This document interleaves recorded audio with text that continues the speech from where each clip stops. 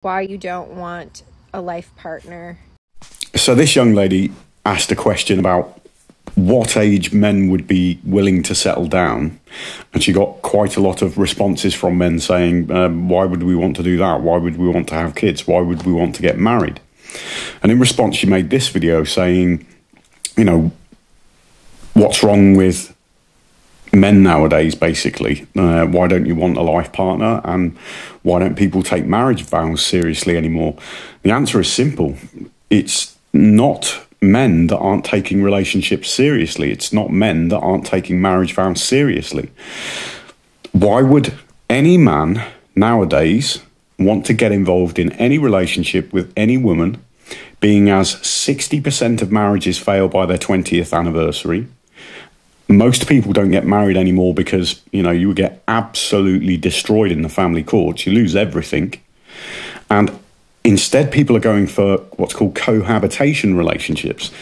Now, cohabitation relationships fail usually, 80% of them, usually between 3 to 5 years.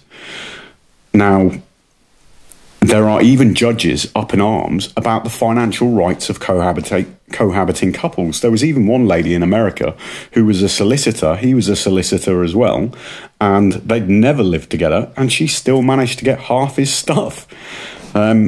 So the reason that men aren't getting married anymore, the reason that men aren't taking relationships seriously anymore, is because women stopped taking relationships and marriages seriously a long time ago.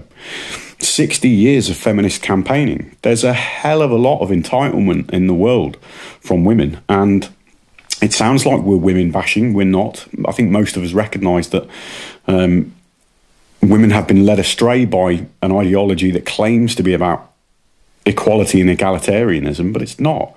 It's about female supremacy. And it's come at a cost, a huge cost for men and children. And you have to remember that most children lose contact with their fathers within the first 3 years of separation. And it's not like you can go to family court and insist that your contact is upheld, because that never happens either. Relationships have become a thing of the past. What we need, and the only way to turn this around, is for women to stand up in their droves and to start campaigning for divorce laws to be changed, for the family courts to be made fair again, if they ever were in the first place.